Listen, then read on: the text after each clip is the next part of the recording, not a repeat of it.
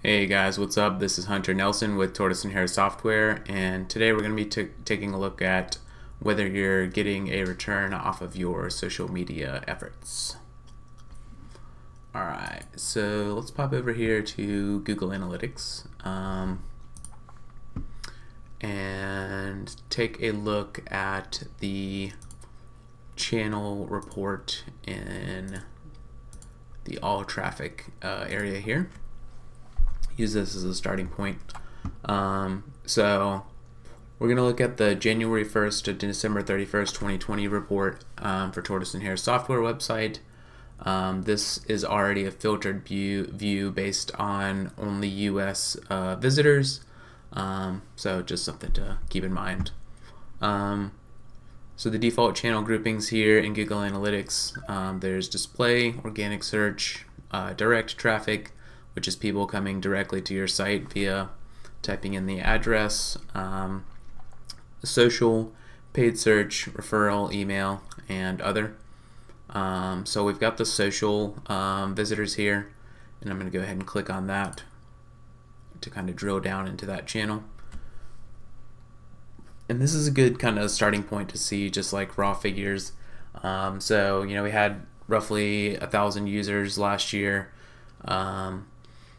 And almost all of those were new users, and sessions about 1,000, so a couple people had repeat sessions. Bounce rate 70%, not too bad. Pages a session 1.19, and an average session duration of 104, which is anything over a minute is usually pretty good. Goal conversion rate around 1%, and goal completions 13. So, this doesn't provide the complete picture of social media, but it does provide what I would say is a good picture of complete strangers to the business contacting you. Because a lot of time what happens on social media is people will either message you directly, on LinkedIn or Facebook or whatever it is, or they'll call into the business. And there's other ways to track some of those to an extent, but just be aware that this is really a fraction of what's going on in social media. This really represents people that have seen your content or a link shared to your website, gone to your website, and then converted directly on your website, if you have your conversion tracking set up properly. So I'd estimate this is probably around 50% of what actually happens in terms of like conversions coming from social media, but that's just something to be aware of. And then whenever you're looking at analytics is going to be a sampling, because people are going to have privacy enabled browsers, ad blockers, things like that too. So, further kind of boiling down what the value of the social media is within this analytics. But again, it's a good proxy and can give you like directional feedback on how you're doing from a social media perspective. So a good baseline is to start with this all channels report. Look at your most popular social networks. One of the first things that jumps out to me here is I've had the top source of social media traffic was from Facebook. Very strange because I focused pretty much on Reddit and LinkedIn for Tortoise and Hare Software. Not a big Facebook advertiser, mostly because I don't think Facebook is as strong in B2B, and just personal preference. But you can also see, although it was the highest traffic driver, 8-second visit time, so not very good.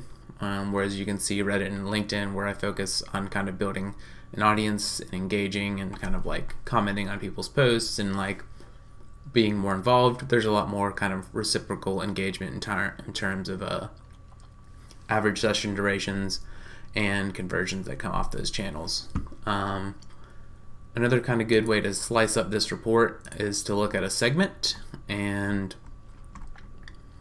you can look at non-bounce sessions. To get kind of a better feel of like what your real engagement is with your qualified audience. So we can see, although we had about 1,000 visitors come, based in the US, that probably 280 of those were really like engaged visitors because they didn't bounce. And that's really reflected in the average session duration here, which goes up substantially to 3 minutes and 47 seconds. Goal conversion rate goes up to 4%, which is good. 2 to 5% is like a baseline conversion rate for the web. Anything over that, chances are you're either not getting enough traffic or you're just doing a bang up job. But yeah, so this is good range. And you can see again that LinkedIn and Reddit were kind of the top channels there. So that's kind of the channels report.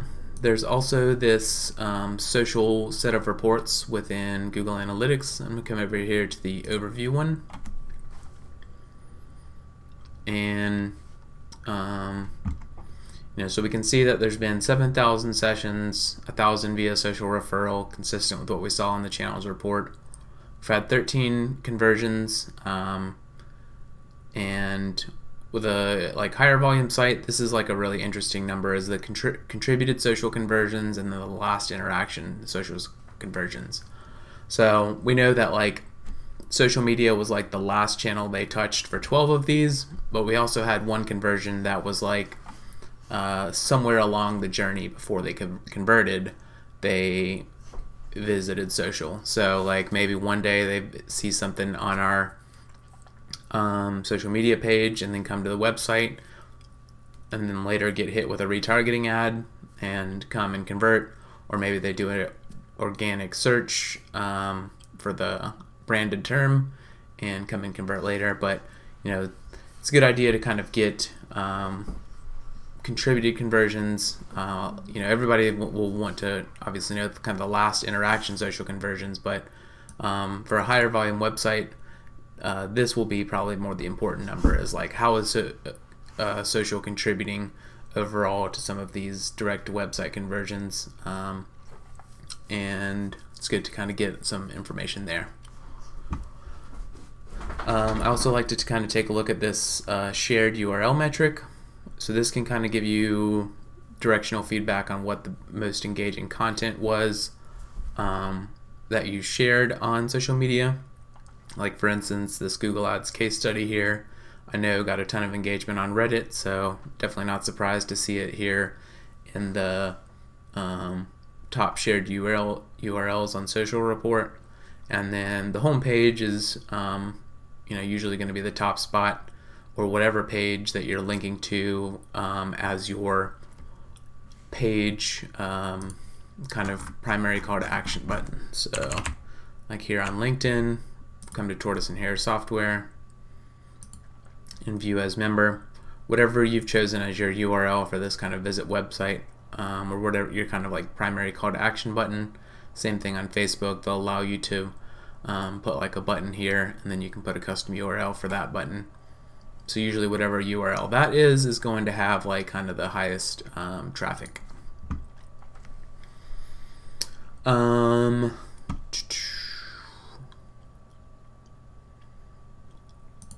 Last thing I want to kind of touch on here that's a good one to look at is the top conversion paths report.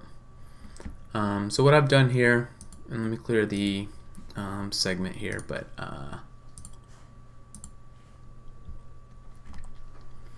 so this will give you a feel for what the conversion paths are for your conversions overall.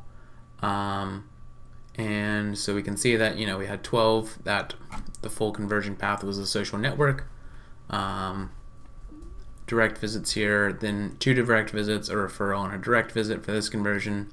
There's 3 direct visits, probably hit them with a retargeting ad here on paid search. So this gives you kind of the types of conversion paths that you saw, and you can apply a conversion segment. I've created one already called Any Interaction Has Social. So if any of the interactions here along the way had social network in them, they'll appear in this conversion segment. And this can help you get a better feel for how social is playing in terms of like user journeys or conversion journeys.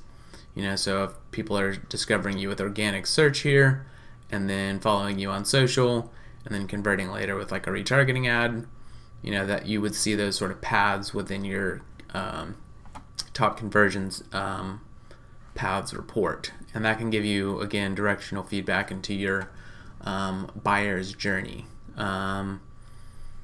So once again, these reports are like good ways to get a better understanding of the role social is playing. I've looked at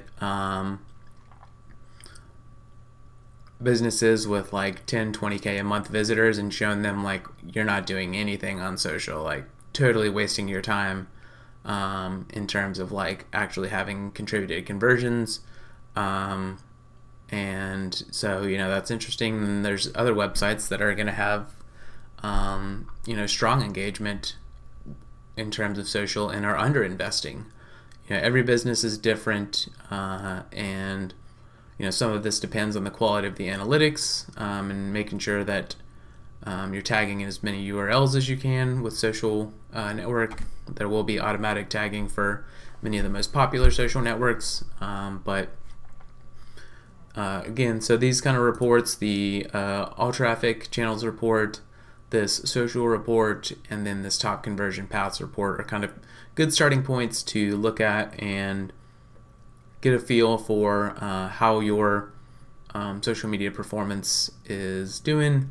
And you can check out, again, kind of some more segments, such as like the non-bounce segment. You can look at your desktop versus mobile, and some of the other like ways you can slice it up to get more feedback. There's all sorts of different ways that you can do more advanced analytics to investigate how you can improve your social media campaigns. But this is like a good starting point. If you have any questions or comments, definitely let us know in the comments below if you're watching this on YouTube or on LinkedIn. And we'll answer whatever we can and get back to you. Again, I'm Hunter Nelson with Tortoise and Hare Software. Check us out on the web, tortoiseandharesoftware.com, and thanks for watching.